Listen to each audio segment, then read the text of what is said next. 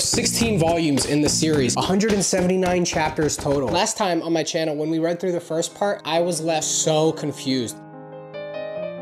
What the fuck was that? But a lot of you told me that I can't be judging that series without reading through this one. Is Tokyo Ghoul Read gonna answer all of my questions? Gonna make me like the series? Am I gonna think this is a masterpiece? Or was trading away my One Piece box sets for this not worth it? Volume 1. Dude, is this even the same series? The art style and everything is completely different. I'm so confused already. God damn it. Ghouls. They appear human, but they have unique predatory organs. They can only survive by feeding on human flesh. They are humanity's natural enemy. And we, the CCG, are the only organization in the world that investigates and solves ghoul-related crime. How's that? That's perfect, Sasaki. So for a good portion of day one, I was hell-bent on this idea that Kaneki is Hei's Sasaki. Sasaki? Kaneki. What are we thinking? Nah, that's stupid. So like, I was reaching at everything, man. Every little connection I could make. He has an RC factor of 2,753. He has the highest one out of everybody. I was going for it. Look at this. So this character right here has information about the torso ghoul and says that they want a personal item from Sasaki, right? Which is a little weird. She wants something that like smells like him, and it's not for her, it's for one of her models. The model being this guy right here. Now this guy looks like the gourmet ghoul in the first series. I just feel like maybe the art style is a little different. That's why he doesn't exactly look like him. And it would make sense because the gourmet ghoul was obsessed with Kaneki. So maybe he wants to smell Sasaki because he knows that it is Kaneki. Or maybe I'm just reading too into this. So confused. So The humans are able to use the ghoul's abilities now. oh my fucking god. They want to hit a coffee shop up, and the coffee shop is fucking called Re. Dude, Shut the fuck up. this is the craziest Fucking shit. This is insane. What? This is where that volume ends? Yomo, Toka, and then Kaneki, right? Whoa. Whoa. I need that second volume right now. I'm really impressed with how fast I got hooked reading the second part. I was so curious to see what happened next. And look, we got some familiar faces. And what is this? What the hell? What?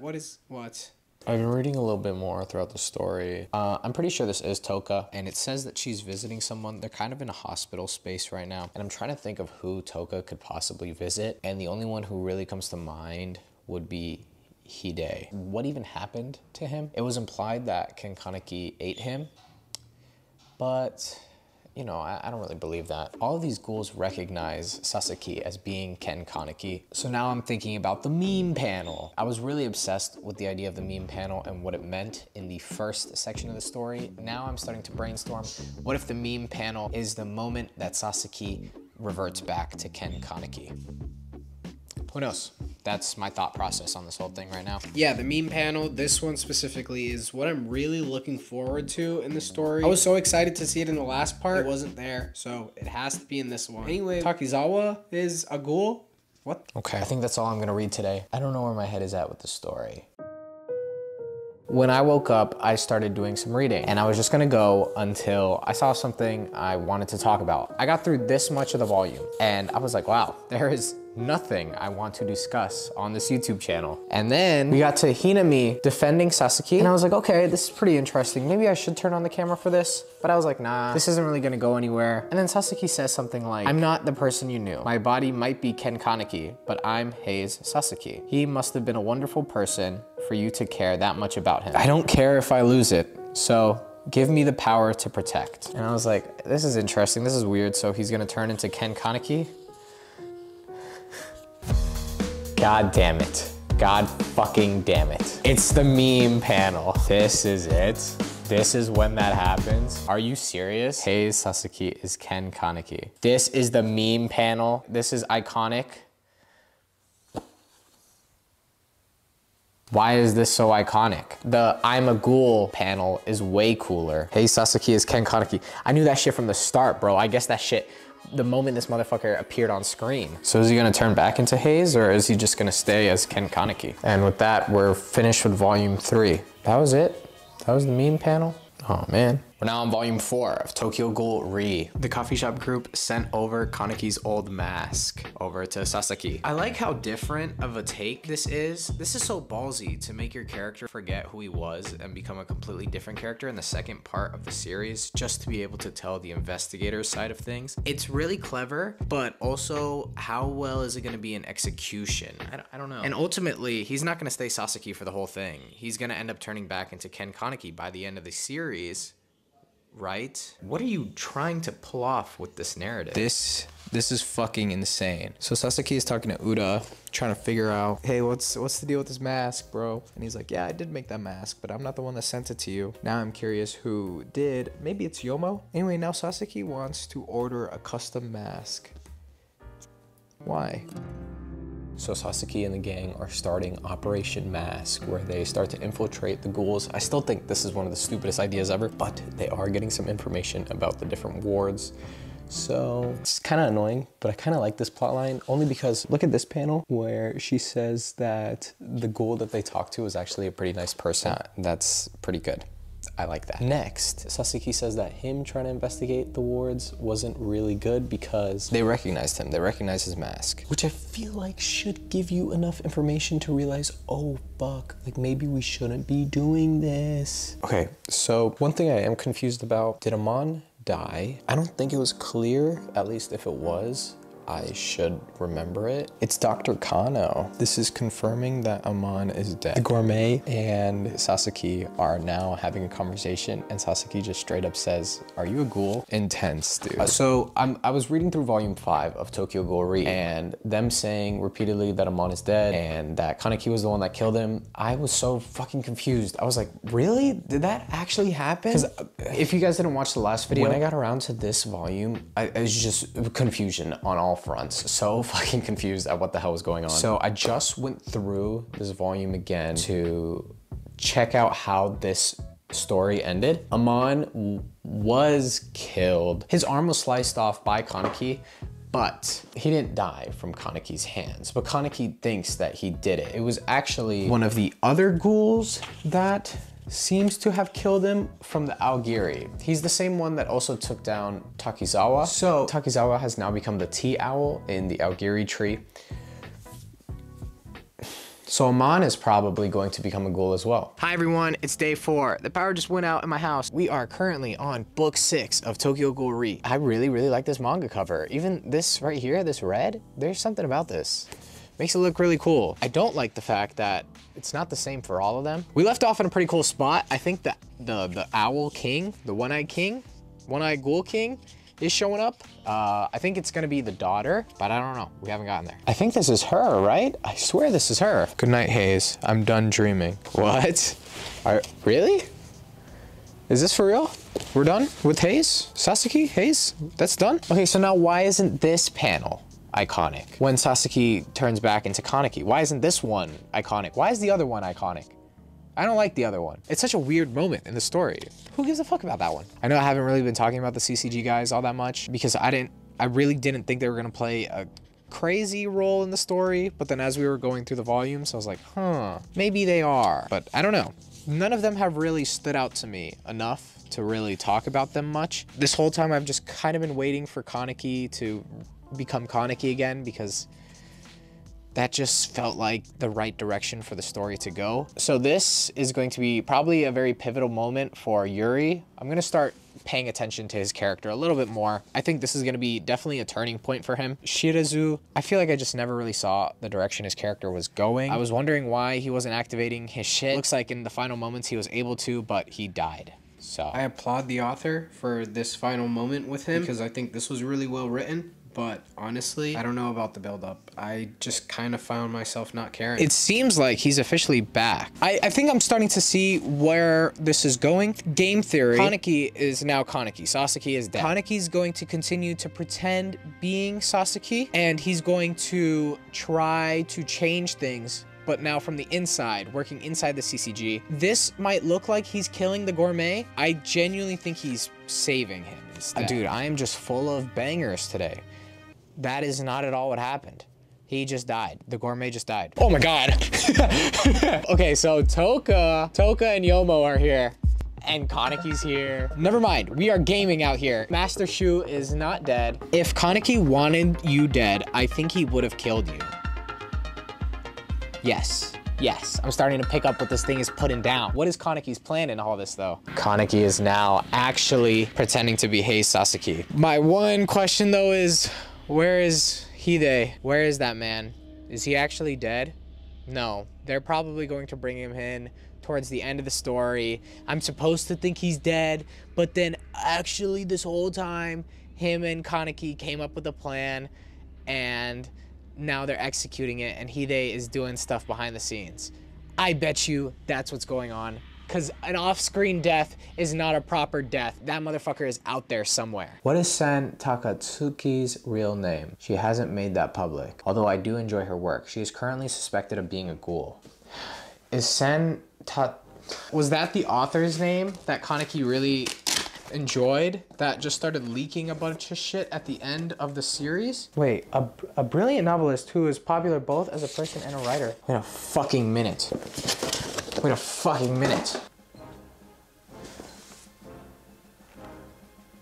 Oh my god. You little... I'm looking through volume 12 of Tokyo Ghoul. What's this? An inspection gate. It scans for ghoul cells. Why wouldn't she have been nervous about this, though? But Ken Kaneki is able to freely walk through this, and she was too, and that's because she's a one-eyed ghoul, half human, half ghoul, just like Ken Kaneki. And you know what? Ken Kaneki never triggered one of these, so why should she? And that's why she knows so much information about the ins and outs of the fucking Ghoul Society. You little fucker. Wow. I was wondering why the author just randomly showed up in the previous part. I thought it was so stupid.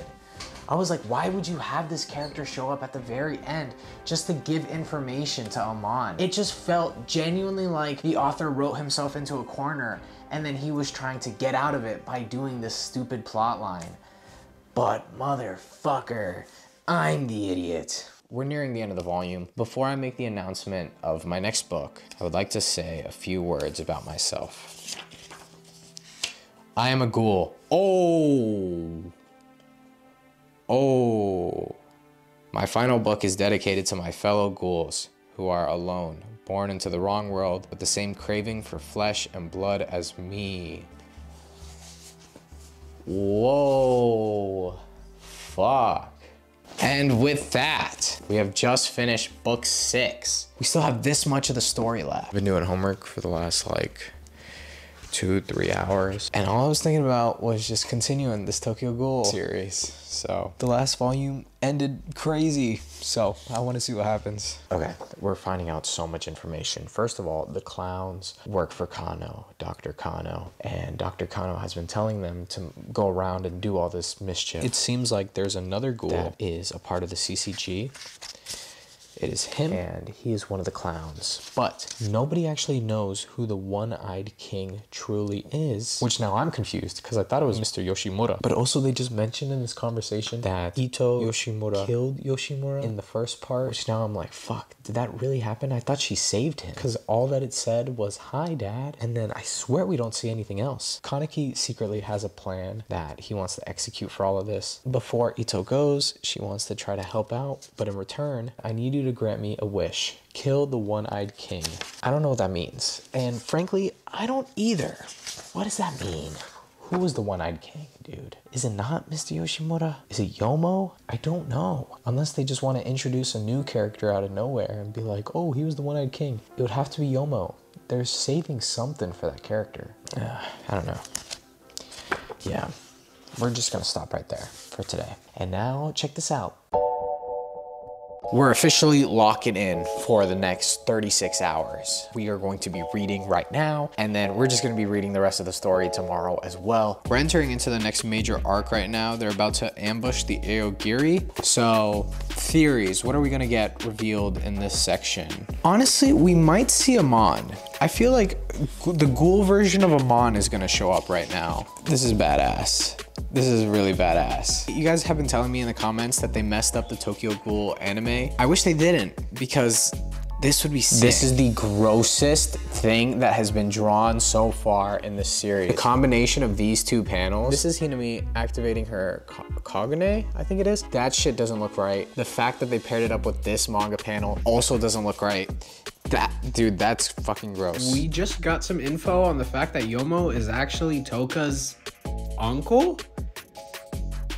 What? Okay, so now I'm not really thinking that Yomo is the one-eyed king. I think the story is just probably about... Oh, dude, honestly, I'm just kind of stupid. Didn't Ito in the first Tokyo Ghoul manga say that she wanted to write a story about ghouls, and then that's when she started taking an interest in Kaneki? The King Beiran guy that she wrote the ghoul story about is probably just a story about Kaneki, and we're just watching Kaneki grow and become capable of being the one-eyed king. That's probably what's going on right now. Anyway, now we're on chapter 76 entitled Doubt. Kaneki versus Arima. Let's see, is Kaneki gonna beat him? Beaten, going back on everything I chose, repeating the same mistakes, I'm worthless, uncool, pathetic. Okay, stop the music. Why didn't anyone tell me that this was gonna be the coolest fight in the entire like, are you serious? I was going into this with zero expectations. I was just like, okay, rematch, whatever. But what? This fight is such a pivotal part of the series. It just appeared like that. You have no intent of killing me. I've lost then 18 years. I've been an investigator for 18 years. Not once have I been at loss against an enemy until now. I'll ask you one last time. You're certain you have no intention of killing me? My decision will not change. All right. What? Is that real? What are you doing? Bro just killed himself. The head of the CCG has been a ghoul this entire time. He's a clown as well. But what does that even mean? This is like the enemies to lovers trope. You are my teacher and my father. I was blessed. I don't know, man. This guy, like, he killed you. In several languages, including Maltese, Re means king.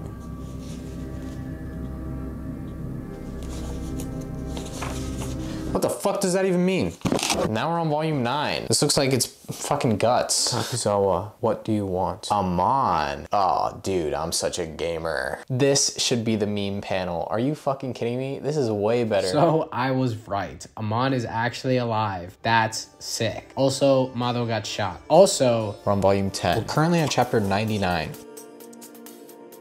Where is this series going? I have so many questions. Is Hide really dead? Will Amon meet his father? Kaneki and Amon, are they gonna team up? Where's the Toka and Kaneki plotline going? Will Yuri have the courage to fight Kaneki? Will this have a good ending? What is Yomo's role in all of this? What are the clowns' motive? Who is going to die in the series? Will Kaneki end racism? And most importantly of all, is Tokyo Ghoul peak? All this and more are gonna be learned today in the Teniz YouTube channel. Go ahead and hit that subscribe button. Only if you liked the video. We're right now on volume 11. The last volume ended off with us seeing Amon in a tube. I don't know, he's a test tube baby. Little baby. You have more things to finish, things only you can do. Tsukiyama and the investigators, the guys from Cochilia, even Naki and his guys are doing this for you. Back at the hideout, Banjos, and I hate to say it, but even I'm relying on you. There's a ton of ghouls who have no choice but to rely on you. They're all doing what they can for you because they're counting on you. My sister's waiting for you too. You want to waste all of that on a sudden impulse? If so, then you really are a half-ass. Part of your job is letting things go, no matter how much it means to you. You have to make choices. Damn, that was so fucking cool. I didn't think I was gonna like Takizawa as much as I do. He's honestly such a cool character. Investigator Amon's coming back. When you realize your future has gone to shit, all you have to do is live for somebody else. Things are ramping up. This dude is getting exactly what he wants. He's gonna be leader of the CCG. Nice. That is lit. We finally meet Rabbit. This is so cool. All these characters are starting to meet up with one another and they're joining the same team. Right now it's Toka and Amon who are gonna have a conversation, and then there's Hinami and Mado who will also probably have a conversation. Both parties were heavily impacted from that one night established early on in the first Tokyo Ghoul manga. This is cool. So this guy just came into power for one day. It hasn't even been a day yet. It's been literally 5 minutes. And this dude is already doing shit with kids. Crazy. Eye patch. If a friend you thought you had lost came back to you, how would you feel about it? I'd be afraid. Afraid I'd lose them again. Shut the fuck up, dude. Shut the fuck up. There's a second meaning to all of this. I just know it's true. Amon is referring to Mado in this conversation, but in reality, this conversation has a deeper meaning because it's about Kaneki and Hide. So I do think it's nice and it's touching the connection that Mado and Kaneki have with one another. I am just sad that all of this is just supposed to be implied because, you know, most of this relationship that's established between these two characters happened off screen and we're just supposed to be like, yeah, that makes sense. What was it all for? The time we wasted. I can't even feel hatred. I'm at a dead end. There's no place for me to go. Place? That's what I'd like to know. You can go anywhere you want. I'll be by your side. Don't look away this time. Okay. Now that's adorable. Previously, when they were gonna kiss, I thought that shit was cringe as hell. It's fine this time. That's pretty nice. Are these two written out of the story now? It doesn't really seem like they wanted to partake in this. Are you a virgin? So are you? Oh my God, this is a for real question? There's actually no way. Is this really the direction the story is going in? I'd let you do it if you really have to. Bro, we about to get a sex scene? What the fuck is going on? Okay, taking a step back, this isn't really all too surprising. I feel like these two characters were set up from the very beginning to get with one another. What's crazy though is this. This motherfucker went from having no bitches to now 2 bitches. And with that, we're finished with volume 11. We're on volume 12. But like, okay, like for real, like are they gonna have sex? Oh my God, whoa. It's actually like, whoa. And it actually happens. And honestly, that was a really touching moment. That was really nice. Oh my God. See guys, Kaneki at the beginning of the story, he was a scrawny nobody. And now he has sex. There's hope for all of you. You just gotta almost get murdered, get tortured, abandon a girl, have her miss you because of the fact that you abandoned her, eat your best friend, and do a couple of other things as well. But then it'll work out for you. Dude. She's pregnant. Oh my God. So the baby's gonna be like 3/4. Dude, she's gonna fucking die. Ito's father, Yoshimura, was a ghoul, and the mother was a human, and she fucking died when she was making Ito. But Toka is a ghoul, and Kaneki is like a half ghoul, half human. Toka technically doesn't die, right? Didn't they say earlier on that if you're having a human baby inside of you, your ghoul body just eats it and absorbs it? I don't think Toka's actually gonna die. Honestly, I really just think that we're gonna have a happy ending. I don't know. I actually don't see the possibility that this ends tragically, but he does say that his life is a tragedy. I feel like the cards are all being set up for this to be a bad ending, but I actually think we're gonna get a good one. We're now on volume 13. The anti-fun police show up, aka the CCG, and they fight Kaneki and they take him down, which, damn it. This is such a cool moment. So Kaneki lost, and he's talking to all the other different versions of Kaneki that we have seen throughout the story or just has been a part of his childhood, and he's just asking himself a bunch of what ifs. And then one Kaneki screams to the other, stop talking about what ifs. Face reality, you punk. This is officially the turning point in the story when we start reaching the actual final arc. And with that, we're finished with volume 13. We're now on volume 14. This is getting so good. I feel like we're gonna get an ending this time, and I'm so excited. So all of a sudden, a giant monster appeared and it's attacking Lego City. It's a giant fucking centipede. Turns out this monster centipede thing, it's actually Kaneki.